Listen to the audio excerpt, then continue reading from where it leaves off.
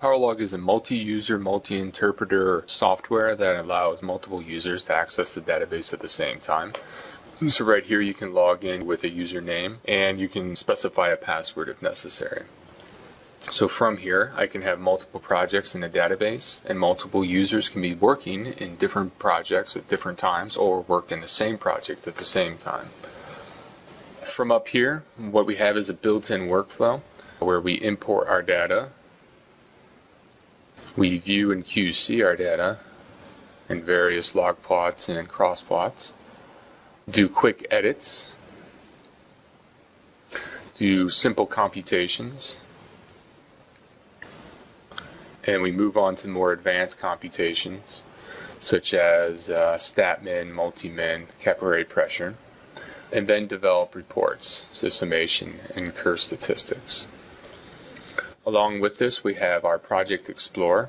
This is the higher level of our database. It shows the project wells, project tops, the project zones, project aliases, parameters, cartography for base map, cartography tables, and anything that's been deleted in the past. And this information can be quickly restored as long as you do not empty the wastebasket.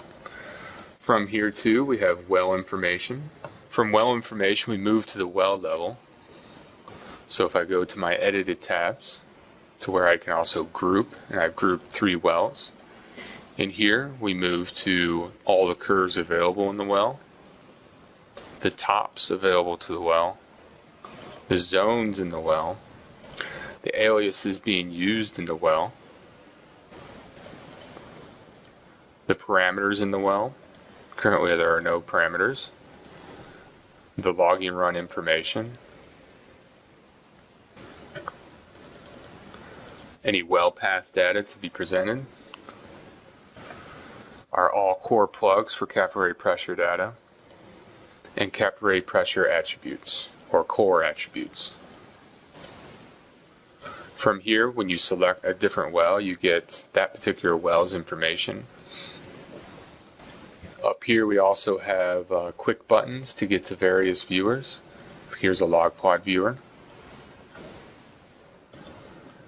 And also to different modules. So here's vClay, or clay volume. We also have the loaders and exporters. Now once you've gone through and edited your data, you can move to the export, to where we have export well header and run information, zones, ASCII, and all the other various exporters.